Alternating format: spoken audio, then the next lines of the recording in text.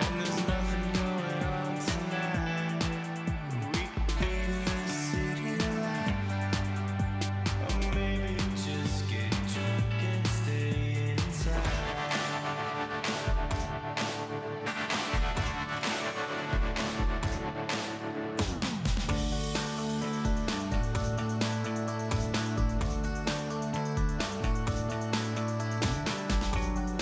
Good afternoon. Merry Christmas. Michael Malice here. Let that be your welcome for the next hour. We have with us a special returning guest, one of my absolute favorite people. Special. That was in air quotes. Ethan Nicolle from the Babylon Bee, creator of Axe Cop. And his new book is called Chesterton's Gateway, which is a selection of essays by GK Chesterton, which I have read and I'm very excited to delve into. And I wanted you here for the Christmas episode. And I actually had, first of all, I want to congratulate you. It looks like you've lost a ton of weight. Thank you. I'm not quite a ton, but like 50, 60 pounds. That's how did you do Probably it? And why? I checked into a weight loss clinic locally and started a program. Did you really? You went to fat camp? Full on. Yeah, well, no fat camp. I might need that if I fail again. But okay. I might need to check in with Ethan Suppley. Is that his name? Yeah, Suppley. Yeah. Maybe he can help me out. Get Ethan weight loss program going. Well, I think that's absolutely wonderful and good for you for attending to your health. The Anarchist Handbook was dedicated to my book, Eric Dixon, and you were nowhere as big as him, but he had to deal with obesity, all his life, and he passed away before the age of 50. So anytime you're never too old to be like, you know what, I don't have to be Arnold Schwarzenegger, but I could be better. Yeah. And it takes some work, but I think everyone listening to this, you're worth it. So. Was it hard for you? That is the hardest part. The hardest part is like thinking, because I've been a fat guy since I was 8. So it's hard for me to imagine myself not being proportionally this size. So you're getting in the mindset. You're still the fat guy. Let's be clear. Oh, yeah. I'm still fat. Okay. But to not think of myself, to think like, that's not who I have to be. This isn't me. Like it's not part of my personality. Yeah. I had a similar thing all my life. I had stomach issues. And I tried different things, nothing helped. And then I had a friend who had colitis. I think it was colitis or whatever, where they take out a piece of your intestine, like really serious stuff. And he recommended probiotics. And within like a week, something which had been my identity in one sense all my life had been resolved. And we all tend to think that just because something has been the same way all our lives, it's impervious and we're going to die this way. And it's really not the case. Yeah. I heard you just eat meat and everything gets solved. Yeah, that's the Michaela Peterson plan. Yeah. But yeah. So let's talk a bit. I want to add this. I had a little imaginary conversation with you about Christmas. And I want to hear your thoughts on it. Okay. Because first of all, my understanding is that Christmas is something that in terms of Orthodox Christianity and the Bible is certainly have gotten a much bigger platform in America than it is in terms of the faith. The Bible is much more focused on Easter, Christ's resurrection, his dying and coming back from the dead, and all those days accordingly. On the other hand, I think the Christian message is Christianity at its best, which is benevolence, kindness, well-wishing. On the other hand, I'm an octopus. It's like, well, yeah, that's kind of missing the point. The point of Christianity is we're all going to fall short without Christ. So you could be as nice as you want, but that's still, in a sense, irrelevant. It's like making the icing, but you're not making the cake. So what are your thoughts on Christmas as a holiday? Oh, wow.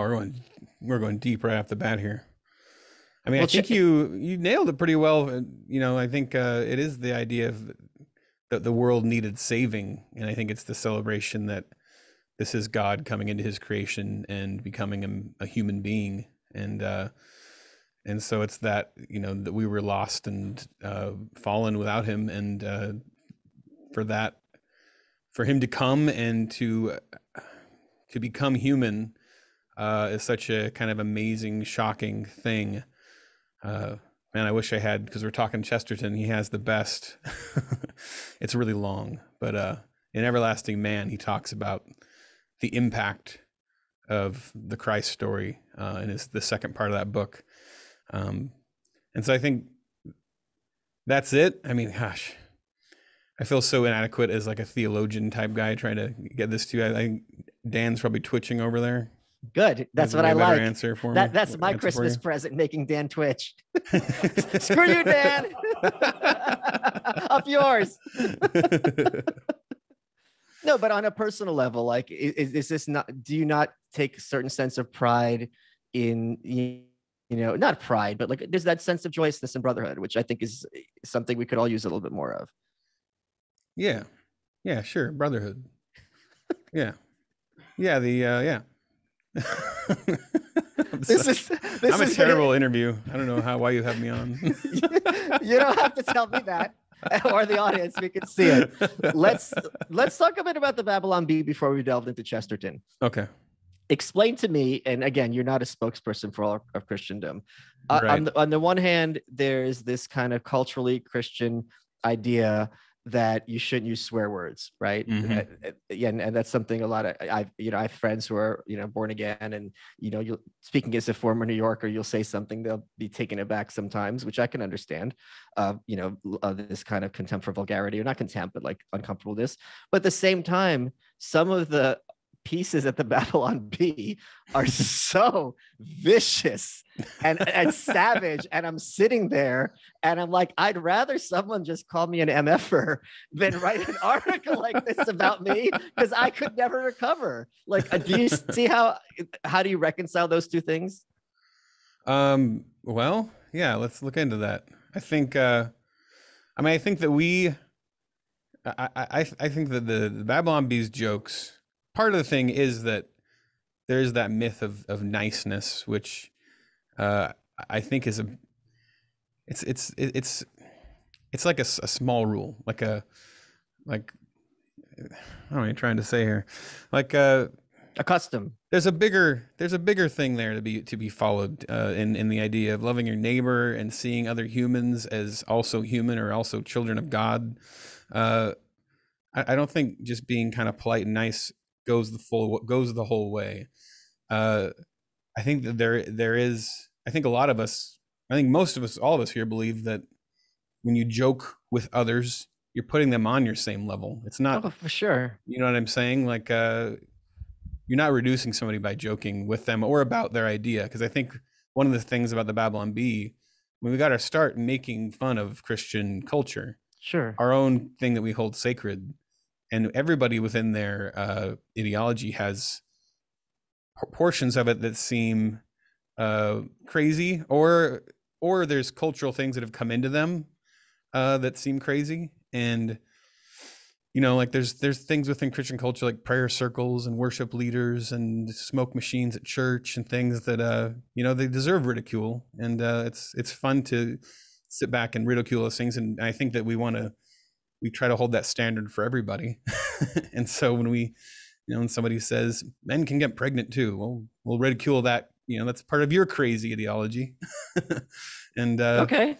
I think it's not a.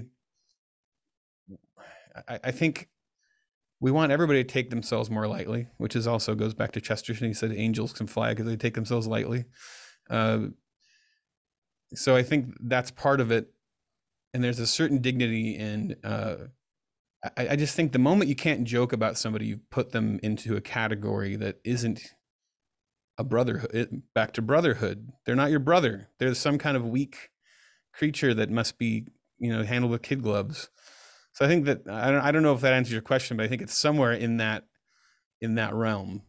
Yeah, but I think a lot of times when I'm talking about the Christian stuff, when talking about Christian culture, because it's very clear Christian culture and Christianity and the Bible are separate things. There's a Venn diagram, but for everyone at certain points, like, okay, come on, like when you've got the shirtless guy in the leather jacket singing about Christ, like this is the Christ stuff is secondary. You're more interested in putting on a show. I'm sure there's like Chris Angel, whoever it is in Christian rock. That's Chris the same Angel thing. I'm sure there's a Christian rock equivalent of Chris Angel, who's a magician, right? But I'm sure that you guys, that'd be crazy. A Christian Chris Angel. He's like walking on water. Well, it's like that Ned Flanders joke about how there was a Christian rock singer and they call her, she's the Christian Madonna, or Rachel Jordan. Right. Yeah, they have to make their knockoff of everything. Yeah. But like I'm talking about specifically when you're going after like politicians, right, and certain things that they've done, like the Cuomos or things like that. it's not, doesn't feel at all like a sense of brotherhood. It very much feels like going for the jugular, and like, you guys, you're a horrible person and we're holding you to task for it using our humor. Right. And I think that sure. And there are jokes that Babylon Bee makes that I would go, that's a little far, or that's but in general, I think that we make jokes about the caricature of the person. So for one thing, I think that to us, like, we're joking about who are they in the ether? So who is the kind of cartoonized version of this person? AOC, super dumb, Pelosi, So I think that's part of it. I see us as kind of joking in the realm of the satirized version of them. Sure. And I think that's a place we go for. We go for hypocrisy. Okay. So when there's like clear hypocrisy, we want to call it out. And also like the thing nobody's saying, like no one else will make this joke. And I think that is like the sweet spot for the Babylon Bee, is like, no one's making this obvious joke. Someone has to make this joke. Yeah, I'm often taken aback. I'm not gonna lie, and I'm just like, I'm like, and I will pray, and I pray for you all, because I'm like, oof, I don't know, man. I don't know how they sleep at night. That's funny. And this is coming from Michael Malice. Yeah, like, that's your name is Malice. Let's talk about Chesterton. So I'm very glad that I read this book, because I had a very strong animus toward Chesterton. And I had lumped him in unfairly with C.S. Lewis. I think for a lot of people, they occupy the same kind of mental space, that they're Christian apologists. They both have fantasy novels. They're both from around the same era. And they both have a similar view of man and his place on earth. Mm-hmm. But after having read this, the things I didn't like about Chesterton, I liked even less, but there's a lot there that I really did like and appreciate. So why don't you tell us, who he was and why you decided to put this collection together? Yeah, opposite. I was a C.S. Lewis fan, and then I was like, I've read like a bunch of C.S. Lewis books. I should read Chesterton. I guess they're the same author, basically. Yeah. So I started reading Chesterton, and I realized he's way different. And they weren't contemporaries. I think they were alive partially for the same time, but he was before C.S. Lewis, and he had a big influence on C.S. Lewis. C.S. Lewis credits his book, The Everlasting Man, as being instrumental in his coming to faith, because it was the first time he'd really seen somebody intellectually and originally talk about faith in history, in the real world. They're not using old arguments. They're not going straight from the Bible. He's just looking at history, the world. He's looking at the way that we skew things to fit our modern worldviews, and he knocks those things out and kind of reopens your eyes to them. So I think for me, when I started reading Chesterton, for one thing, off the bat, for me, Chesterton was like a 300-pound illustrator. So we had that in common when I found that out. He's incredibly funny. I had never read somebody from 100 years ago that made me laugh as much as Chesterton. And he says things that seem so obvious, but he says them in such a way that make you go back. So, for instance, he talks about things that seem like they should be Hallmark card ideas, like wonder. The first essay I put in the book is about two boys. It's a little fantasy short essay. Two boys who are given the opportunity to make a wish. And they're in this little tiny garden in their front of an apartment complex or whatever. And one wishes to be giant. The other one wishes to be a pygmy. The giant strides off and basically turns the world into another version of his tiny garden, which he's already bored with. And he just kind of dies like the fairy tale death of the giant. He just gets tired, lays down, and has his head chopped off. And then the boy who decides to be tiny, suddenly he sees the little garden for the wonders that there are really there. Basically puts himself back in the correct proportion to his universe. And, it's all the old tropes of pride, humility. But he does it in such a way that, I was going through this time when I discovered Chesterton where I was in a depression. I was right on the verge of probably leaving my faith and just kind of become a nihilist. And that was big for me, suddenly kind of like re-looking at the world I'm in right now, this very place that I'm in, and kind of with new eyes. So I think that's a big one for me with Chesterton. And that's just kind of the tip of the iceberg of Chesterton's philosophy, is we have to start from this place of wonder at the world that is even here. I love this. I have a bunch of quotes in front of me, just if I can pull them out. But, he says, a thing may be too sad to be believed, or too wicked to be believed, or too good to be believed, but it cannot be too absurd to be believed in this planet of frogs and elephants and crocodiles and cuttlefish. And that's actually a character saying that from, I think it's from The Man Who Was Thursday. But just that idea that there's, that's a common argument that, it's just, that's too absurd to be believed. We don't look at how absurd the world is and all, Hey guys, Michael Malice here. We all want to make sure our family's protected in a medical emergency, but what many of us don't realize, health insurance won't always cover the full amount of an emergency medical flight.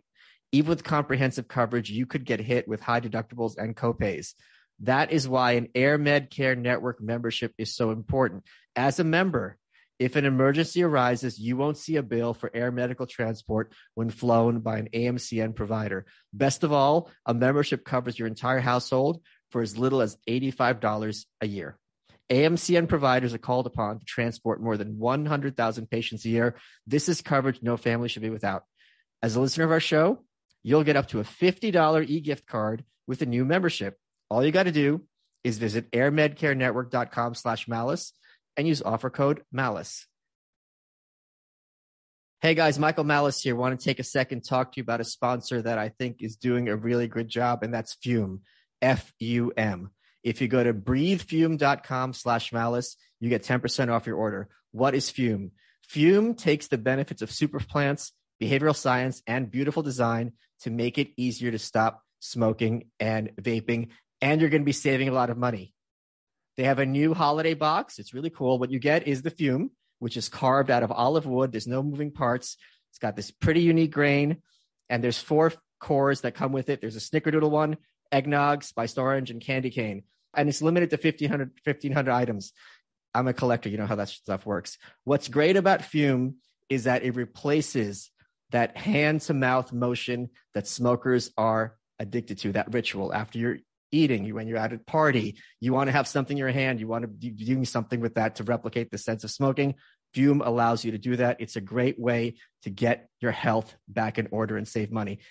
If you go to breathefume.com, breathefume.com/malice10, you get 10% off your order, or you can just use Malice. Either one. They want you to be healthy, and so do I. Let's get back to the show. I've made that point when I was on Rogan, and it's almost verbatim the exact same point. When I was a kid, I could never watch Star Trek because I was a big zoology person. And, when you think about what's at the deep sea and all the aliens and monsters there, and your version of an alien is a guy who's blue, I mean, you laugh, but as a kid, this angered me because I was so aware of just on Earth. Look at the Venus flytrap. It's insane. And that's native to North and South Carolina here in the States. It's a plant that somehow eats bugs, whereas the bug has a very big incentive on not being eaten by a plant. And it's still figured out how to do that. And it's pretty slow. It's bizarre that they pull it off. Yeah, right. And it's not like they're made out of steel. It's a leaf. And it doesn't go, Well, no, it does. Oh, does it? Does it snap? It does. Yeah. So, okay. Yes, it's not. So it's something called RPM, rapid plant motion, I believe is the term. Okay. But basically how a Venus flytrap works is they've got, I think, 3 trigger hairs. So if one is triggered, nothing happens, right? Because it's a breeze. It could be, dust, detritus. You have to trigger, I think, 2 within a time period. And how the plant moves is half of the leaf grows at an extremely fast rate. And by making one half of the trap grow, it effectively closed itself on the plants. It'll happen within like a second. So it's quick enough. 1 second, though, still that's... For a plant. Yeah. No, and I'm just saying, like, how hard it is to kill a fly. Oh, yeah. Fast and kill it. Oh, yeah. So it's absolutely amazing. But again, but the thing that bothers me about that essay a lot is, and this is why I think this is what, this is much more prevalent in C.S. Lewis than in Chesterton. I think C.S. Lewis has a much darker worldview. Is it's literally belittling. You don't have to make yourself small, like the wonders of the microscope, right? You read, who is it? Whoever the first person to discover the microscope was, I forget his name at the moment. He's looking at a drop of water and he's seeing monsters, and then realizing that's in all the water and it's been here since time immemorial. Right. So that premise of, to me, that story of that sense of wonder of the universe, which I think is something, that sense of what I call whimsy. I think it's pretty much the right term for it, which I adore and venerate and I constantly promote. But to have it contextualized in the sense of having to belittle yourself is the opposite, because the way I see it is, what a blessing I have that my little brain, physically little and whatever, has the capacity to understand both black holes and paramecia. Right. Yeah. I don't think he's saying you have to belittle yourself. It's more, I think it's that you're seeing yourself at your true size. And so I think it's an analogy that in the scheme of things, how small you really are. And also that's, but you're not insignificant. I don't know. You could, yeah. Well, I think a lot of that kind of, that Christian sense of humility is about, there's this contradiction, and I obviously you're not gonna say it's a contradiction, but like two thoughts at once, which is get over yourself, which I think is true. Like, you're not the center of the universe, but at the same time, your life is a gift and you should take it seriously, and you shouldn't just be frivolous with it. And this is your one shot to, do something, and you should thrive, or at least to the best of your ability. Yeah, and that's another one of Chesterton's arguments for his faith, is that he talks about how not contradictions. Now I'm blanking on the word paradox. Yeah, that there are two ideas. The complexity of life is that there are often two truths that are true at the same time. Both that you are a tiny little speck, and that you are significant. That your life has meaning. So they're these kind of two coexisting truths, and that's one of his big criticisms is of a lot of philosophies, is they stick to one idea, whether if it's progressivism, it's just pure progress, or if it's naturalism, it's it's pure everything's just particles and evolution, and then you have to throw all these other things out, anything that doesn't work within that system. And so I think he went towards Christianity because it holds both truths. It holds both full mercy and full judgment of sin. Okay. One of the things that I also really liked in this book was this, which was really just a great idea for anyone, is the analogy you use, which you had in your introduction, which is how hilarious you should recognize yourself when your hat flies off in the wind, and and you're running after your hat like an ass, like in a cartoon. And instead of being frustrated, like, oh, where's my darn hat? Take a second, realize how you come off to other people, that you're being a buffoon, but that this is a good thing. Like, you've made everyone's day a little bit better. Bringing joy. And if the worst thing that happens is you have to run for 10 seconds, is this really that much of a crisis in your life? Right.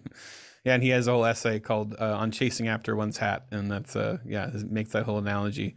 And once again, there's a very Hallmark card version of that, but there's so much truth to it that he says an inconvenience is only an unrealized.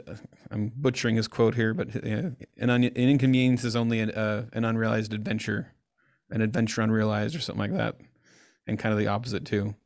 That an adventure is seeing inconveniences for what they really are. I'm once again, I'm butchering. I'm the guy that made a Chesterton book, and I'm butchering his quotes. If you think that's bad, I've never read any anarchist books. No, but the point I make to people, I'll say I love having a bad time. Like if I go to a restaurant and it takes you half an hour to get seated, and then they get your order wrong, and then the food's cold, and then the waiter's an ass, and then something, and then the people at the next table or whatever. At a certain point, this becomes great Right. because instead of having merely a bad meal, now I have a story that, and I'm Right. creating a memory with my friend for the rest of our lives. It's a bonding experience. Like, hey, remember that? Because you're gonna get you're not gonna be hungry forever. This is a first world problem, and just think about how silly this day was. Right. Yeah, that's. I have a story from the first time I was on your show, because I couldn't find a place to park, and I was lost in New York, and I was all frazzled, and I needed to go to the bathroom, and then I had to like get a haircut to get you. It was in that episode, but it was a whole thing. What there's something you didn't talk about in this book, and this is something that historically people have forgotten about, but there is a big overlap, especially in his era, with people like Woodrow Wilson, between Christianity and some variant of socialism. The slogan "What would Jesus do?" was written by a explicit Christian socialist, and that's where kind of cancel culture comes from the book called In His Steps, which is still very widely read today. Are you familiar with Chesterton's idea of distributism, and what do you think of it? I'm familiar-ish. I've not read his, like, he has a full book about it, and I always get a little bit lost when he starts talking about that. One thing we did just recently, I've reread, because I have a group of guys I get together and read Chesterton, and we read What's Wrong with the World, and that's his book on kind of what we're getting wrong, and he only at the end starts to kind of play out what he thinks would be the right way to do things. But the point of the book isn't to get into that, because that's a whole nother book. But one thing I'm struck with, and I was thinking about this when I was thinking about talking to you, is I wonder if anarchy has kind of the same issue. To make the case for it, you have to convince everybody.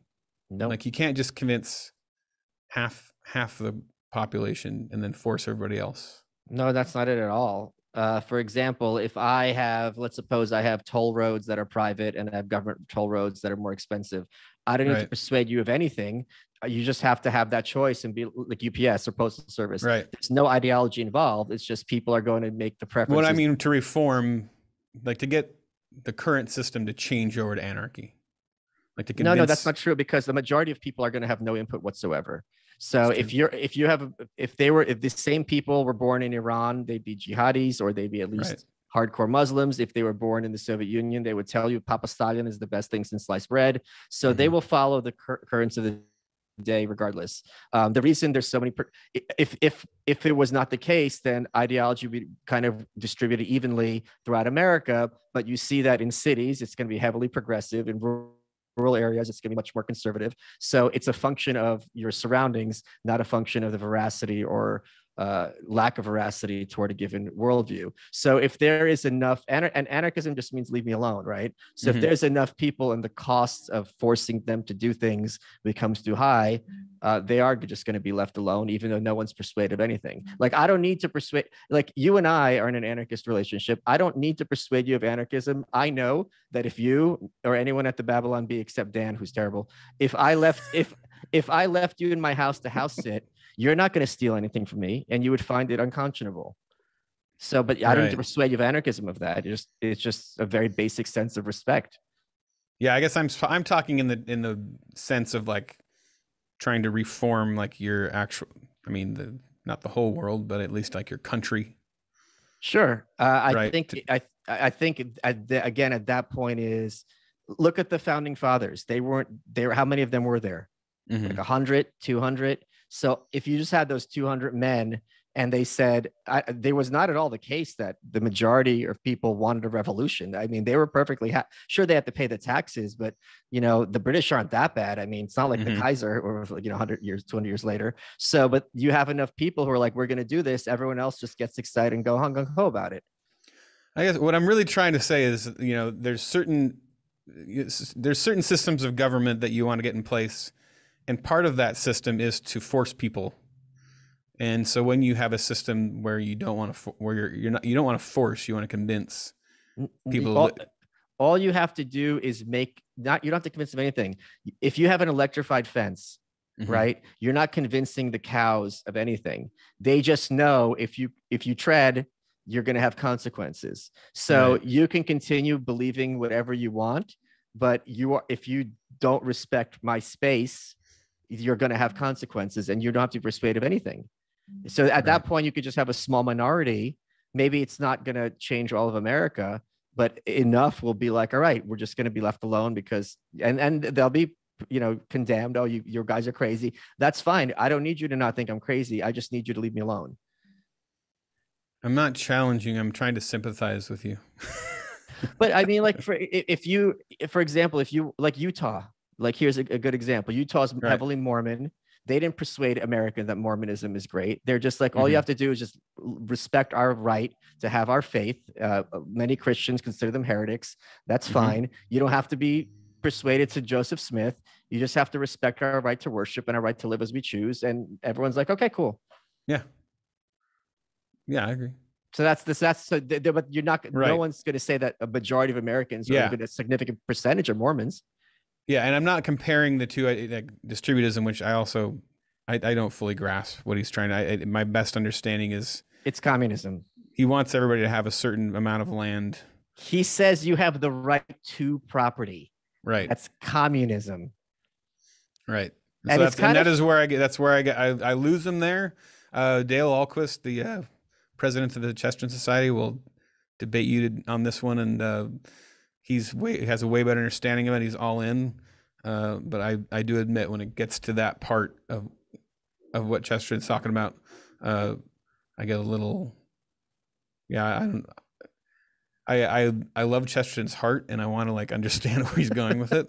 But I fully admit I'm not the best spokesperson on distributism, which even like just that word sounds bad to me as a It sounds like a shell game, like a bait and switch. It's just fascinating because I don't think Americans appreciate, because we tend to look at our contemporary historical political divides and project them into history, and like it doesn't map out at all. Like, who are the progressives in the Civil War? The nationalists or the slave owners? It's really neither. And the same thing with Chesterton, who is unquestionably, and we're going to get to that in the next question, one of the great conservatives of all time.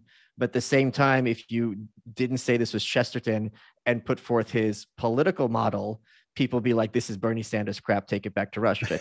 It's not literally communism, but it really is this idea that like all property has to be kind of divided up among everyone, which would require, if not a central authority, at least a very strong sense of collectivism among the population to allow this to happen. One of Chesterton, in my opinion, gave the best metaphor for conservatism with his story of the fence, which is where you got your title to this book. Can you break down that metaphor for people? Yeah, the illustration is called Chesterton's fence. And he says, suppose there is a fence or a gate. In fact, I even have it right here. You're walking along and there's a fence in the middle of the road, and he says the progressive would tend to be like, oh, this fence is just in the way. Let's tear it down, get it out of the way. And he says the person who should tear the fence down is the one who understands why it was put up in the first place. And that's the only person who should tear it down. And then, because what if there's like a giant gorilla behind it? He didn't say that, but that's what I think. Yeah, it's that if something, I think his point was, I think he says it explicitly, if something was built, there must have been a reason for it at some time.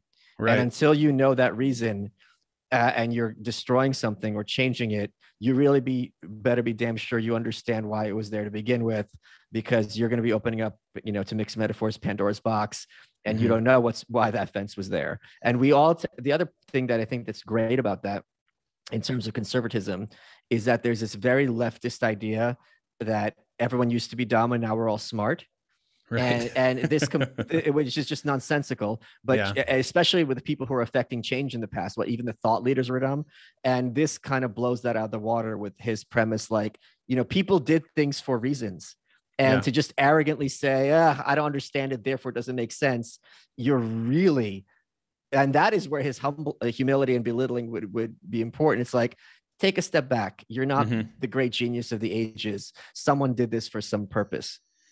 Yeah, and he ties that in because he's talking about tradition there. and he's talking about how I like democracy, and he starts talking about the democracy of the dead. He says he just considers tradition democracy of everyone who's lived rather than just the people who happen to be alive right now.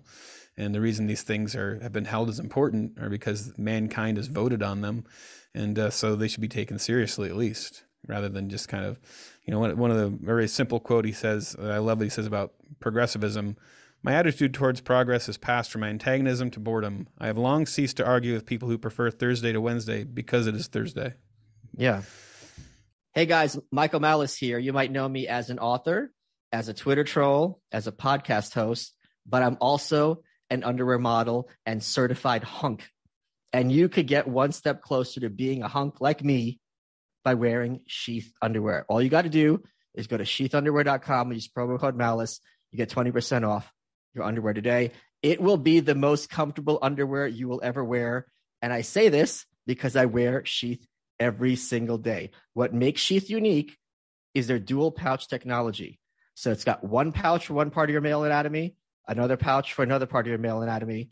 It sounds nuts, ha, but I'm telling you, once you try it on, you're like, oh, this gives me the comfort and support that I've been looking for all my life. It's also very breathable. They've got a new mesh boxer brief, which helps you keep that airflow, so you're not get sweaty and you know what down there. If you go to sheathunderwear.com and use promo code Malice, you get 20% off your order, which means added comfort, added performance, added mobility, and added hunkiness.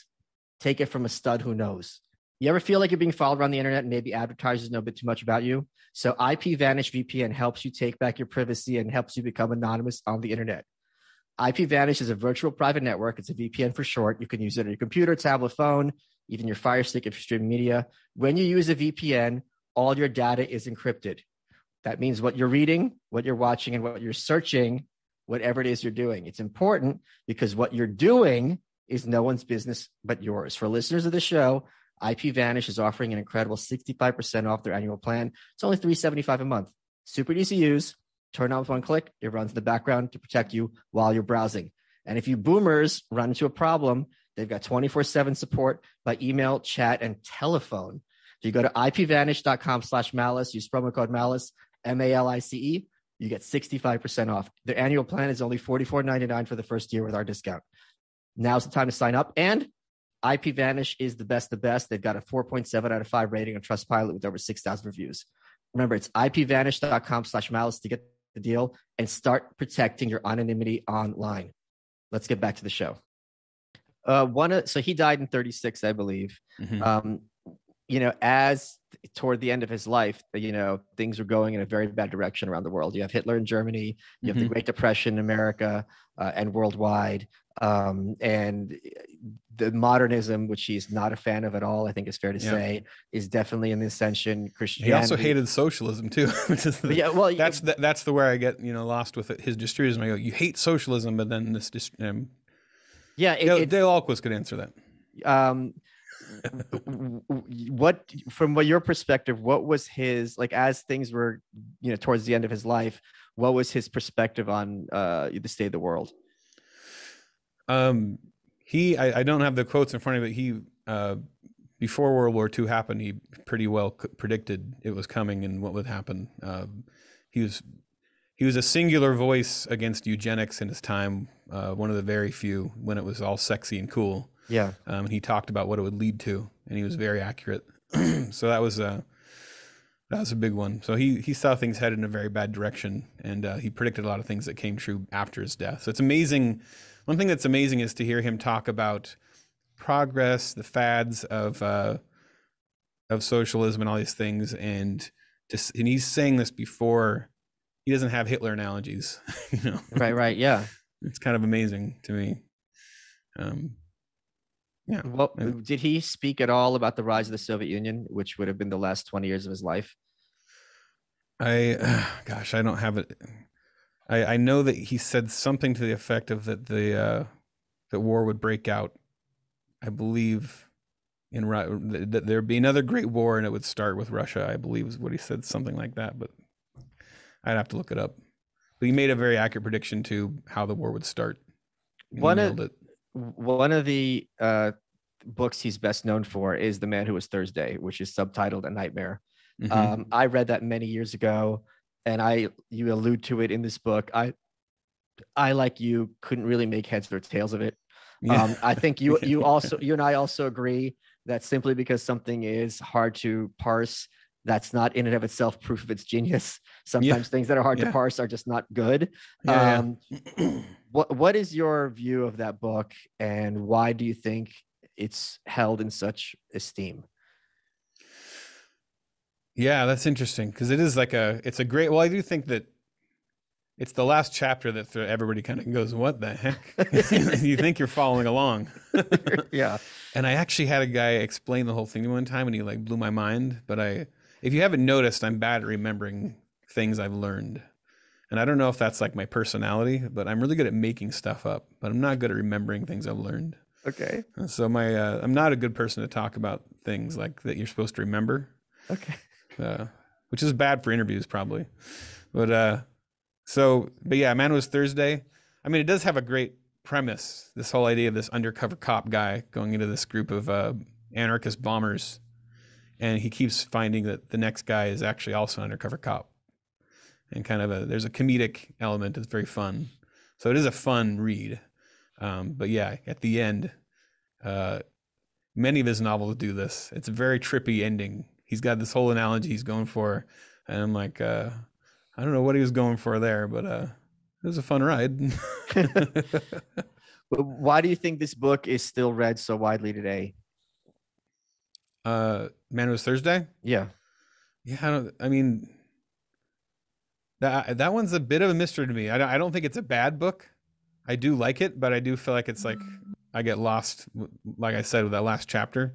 But yeah, I don't have a good answer for that because I also don't. I'm not a huge fan of his detective stories. They're good, but I don't think they're his best work. But they're like what he's known for. Father Brown is like one of his biggest. I really like when he gets into his faith. I think because so many Christians, and I think conservatives. This might be a pet peeve for you too with conservatives that they're afraid to be original. They want to borrow. Oh yeah. They play it safe.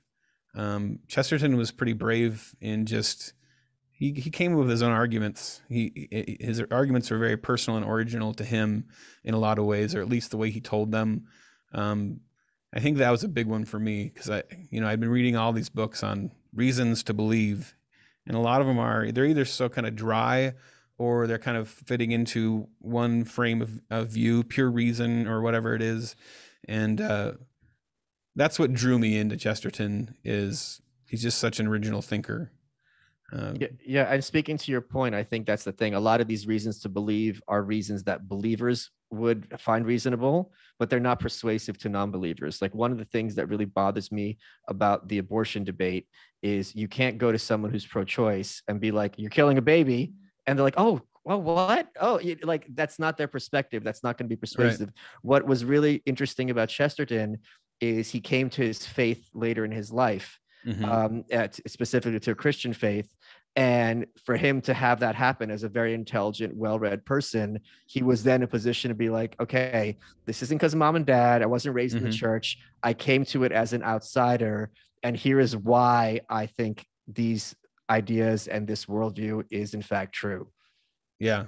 Yeah. And he takes you on the journey of what led him there, which isn't always the way people do it.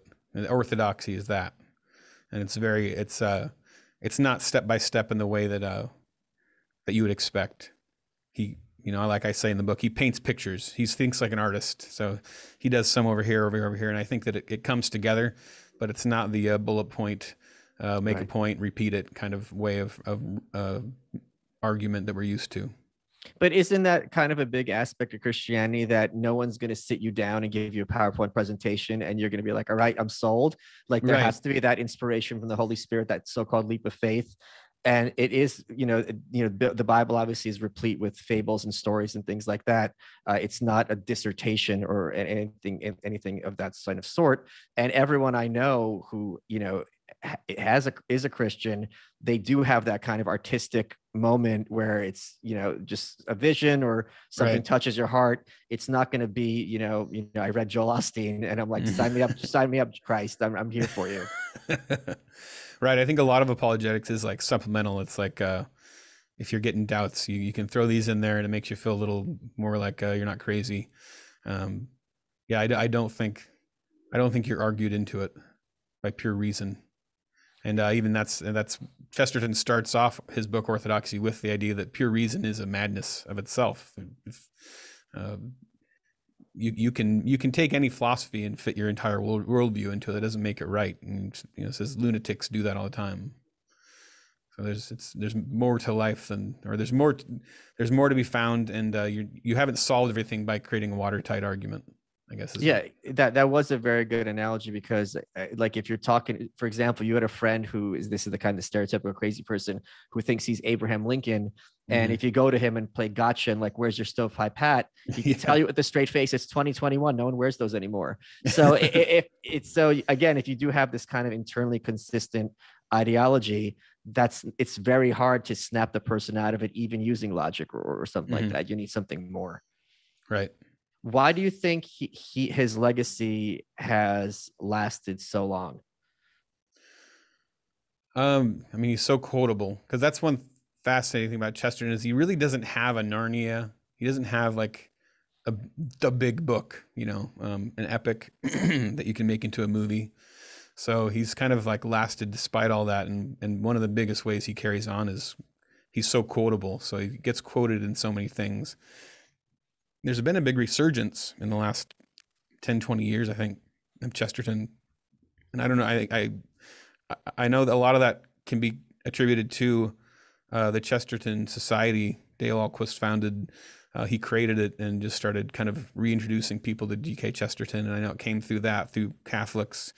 And then I think popularity of C.S. Lewis and Tolkien, you can only read so much of those two, and you start looking elsewhere too. And he kind of fits into that framework of kind of creative Christian thinkers who thought outside the box, and kind of had their own voice, I think.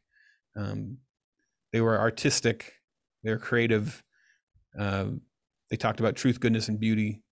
And I think he's in that realm, and it's sad that there aren't more giants in that realm, I think, in the Christian faith.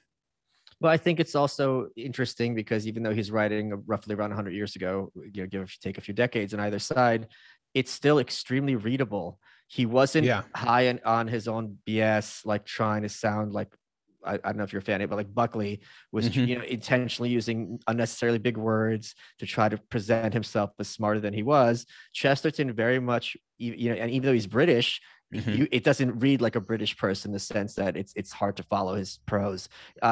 When you read these essays, he's and you mentioned this in your introductions, that sometimes it's hard to follow because he's not writing linearly. He's basically, taking the reader on a journey through his mind and like, hey, this is cool, and also this, blah, blah, blah. But it's exciting when you're reading someone who is an intellectual who's taking you by the hand and wants to show you around his musings, because he never comes off to me as like wagging his finger. Right. It always comes off to me like, this is what I think. I'm firm in my beliefs, and come along with me. But there is this welcoming aspect, which I don't feel is necessarily there when you read C.S. Lewis, who I feel is much more rigid and condemnatory and kind of barren in terms of his view of the darkness of the world.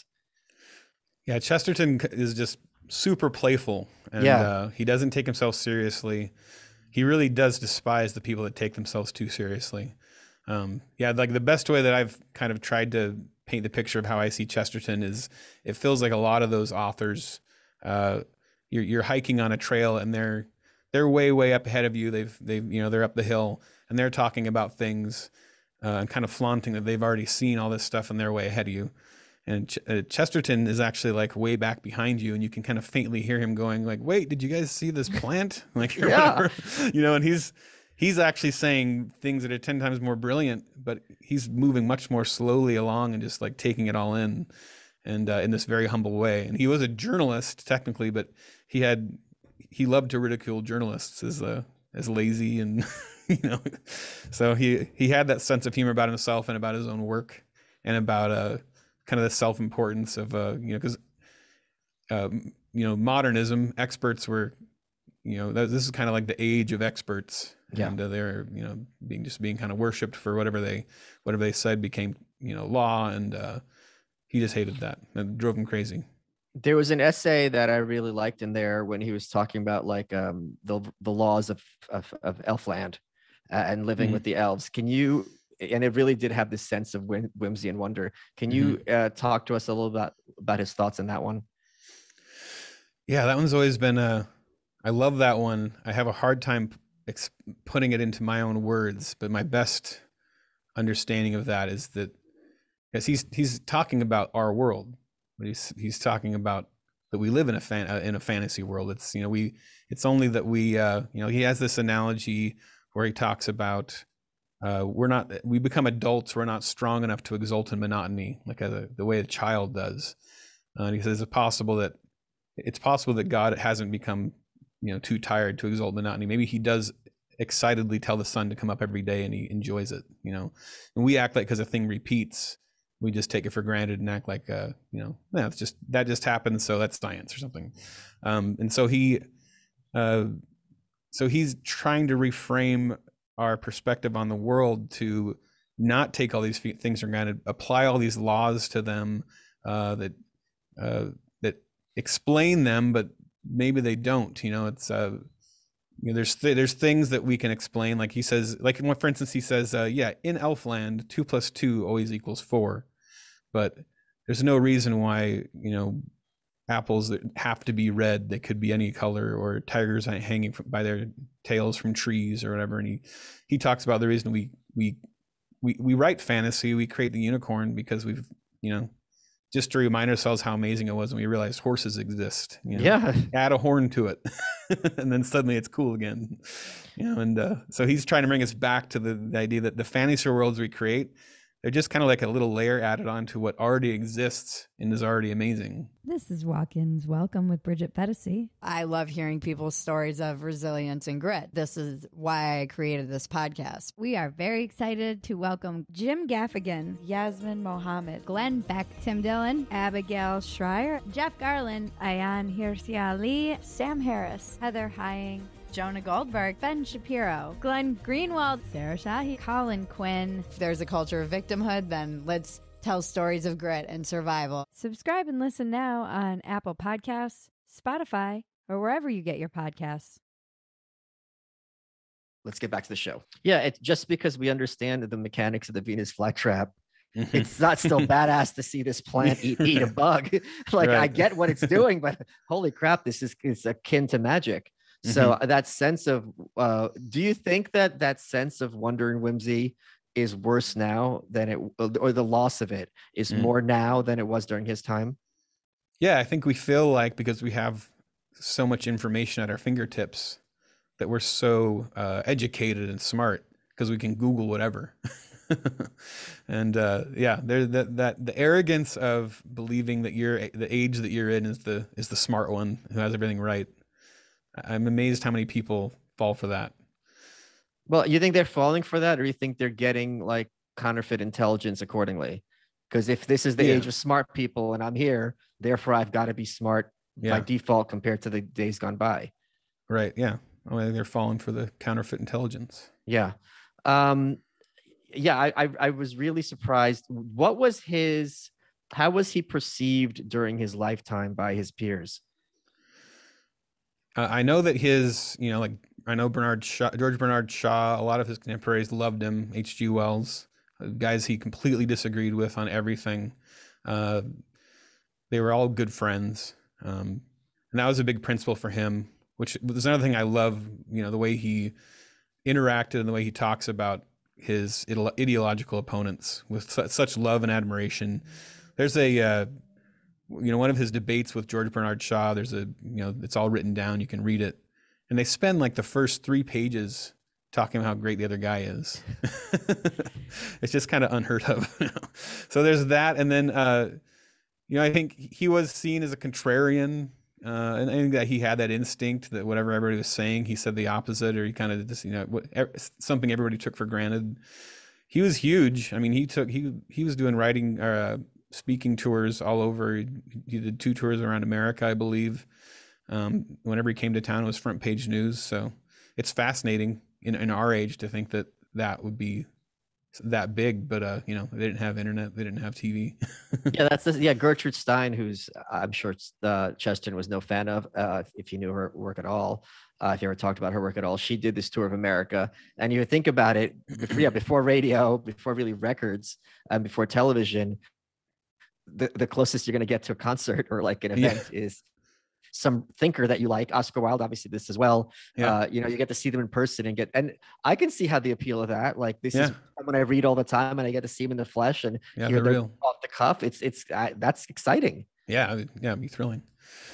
And I want to clarify, because I feel like I fall short as a Chesterton. I'm no Chesterton scholar, if that's not clear, but what inspired me to write this book was I mentioned just ideas from him a lot on the podcast, Babylon Bee podcast, and then another one I did called Audio Mullet. And I get asked all the time where to start, because a lot of people have a tough time starting and diving in. And so I would always send out like a bunch of essays and explanations. It was always a lot of work. I started thinking, I'll make a PDF up or something, and it just turned into a book. So really my goal here was to make like a simple-minded man's guide to getting into Chesterton. That was my best attempt at that. One of the things, full goal. let's switch gears a little bit. One of the things you and I had a conversation about not that long ago was in reference to the Anarchist Handbook. And you said you were not a fan of Tolstoy, who is a hardcore Christian and was also an anarchist, and I believe even a pacifist. What do you not like about Tolstoy? Well, in fairness, I haven't read hardly any Tolstoy. I only said that Chesterton mocks him a bit. There's a scene in one of my favorite fiction books by Chesterton called The Ball and the Cross, about there's an atheist who owns a little bookstore, and then this Highlander Catholic comes in and sees him besmirching the name of Mother Mary, so he smashes the window, and they challenge each other to a duel to the death. And then all of society basically is trying to stop them from killing each other. And it becomes like kind of a bromance. They kind of fall in love with each other as bros, because like they're the only two that think this is important enough to like kill each other over, and everyone else is like, no, it's more important that just like nobody kills each other and just plays nice. But they're like, these ideas matter, And they become brothers by the end of the book. It's really good, but it's also a real comedy. It's really funny, fast moving. But there's one of the, so they keep running into different people of different philosophies, and at one point they run into a Tolstoy guy.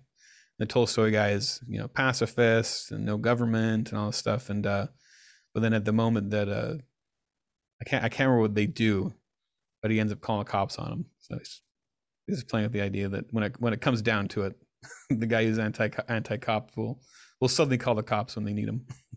Well, that is the kind of, I wonder if that's the case. I know a lot of pacifists, and I'm not speaking for Tolstoy, of course, at all, would rather take the punch in the face than call the cops. Right. I think a lot of, I mean, and I'm sure a lot of Christians too who'd rather be like, I'd rather take the bullet, not literally, than kind of increase the amount of suffering out there and have my hand as a party to it. I have a sympathy towards pacifism. I get, it's one of those things where I go like, it could be right. I can't buy into it, but maybe I could. It's one of those, So I have sympathy for that. But you're a dad, aren't you? Yes. I think it's different when you have kids. Probably, yeah. I think it's very different. It's one thing if someone, like you're in an event and someone shoves you and you're like, you know what, I'm not going to make this a big thing. I don't want to be shoved, but if I escalate, it's going to be worse. When kids are involved, it's like, no. We're not doing this. And I'm certainly not setting that example for them to watch their dad be humiliated or hurt and just smile and nod. Mm-hmm. Yeah, good point. Yeah. Become protective. It's easy to have all these philosophies when you're just a single guy hanging out and doing whatever. Did Chester never have any kids? No, they couldn't have kids. Him and his wife. He loved children. He wanted children. Apparently, they did have. They had kids around the house all the time, and I believe he fostered or had some. I don't know if he adopted, but he's a big fan of kids. He really. I think that was one of the sad things, but also a fascinating thing that he understood kids in a way that a lot of people don't seem to until they have them. He really got it. Well, that sense of whimsy, which is throughout this book, is very much, and people tell me this all the time. They're like, "Oh, grow up," and it's like, wait a minute, I don't have a boss. I find joy, in a lot of things.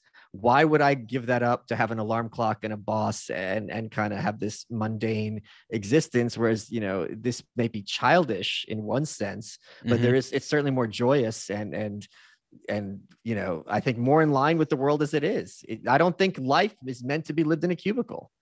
Right. Yeah. I think that I love his sense of joy and also the difference between being immature and childish rather than thinking like a child, having that wonder. And there's a difference between not being a man, not growing up, not taking responsibility, and yet still being able to revel in wonder at things and have fun, not take yourself too seriously. What was the best Christmas present you've ever gotten? What? I mean, one of the most memorable was when the Super Nintendo came out and we drove 2 hours to the nearest actual city to buy one. I think that was Christmas. I can relate to that very, that very was an well. exciting day. And did you go and beat Mario World in like a week? We played it obsessively. I can't remember. Or Mario 3? Was it Mario 3 or Mario World? Yeah, I think it was 3 that came out with Super Nintendo. Yeah. I believe. Yeah. I was never a big game beater. I didn't beat many games. I didn't have I don't know why. Never beat a lot of them. My brother would. Maybe it was it. He was more competitive in that way. It's Mario. This isn't like, the Olympics. My dad, he would play Mario 1 every morning and recite scripture from memory. He would recite all of Philippians from memory, and he would defeat Mario repeatedly without getting a mushroom. So small Mario, okay, perfect all the way through, never got hit once. And his main score he was now keeping, he'd gotten so good at it, was how many times he could cycle through the entire game without dying as little Mario. Wow. Okay, that's weird. I have those genes, but there's a lot of those little speed runs on YouTube where people do little things like that. Ethan, we're running out of time. Oh. What has been your favorite part of this interview? Oh, I love when you put me on the spot about Christmas. You are welcome.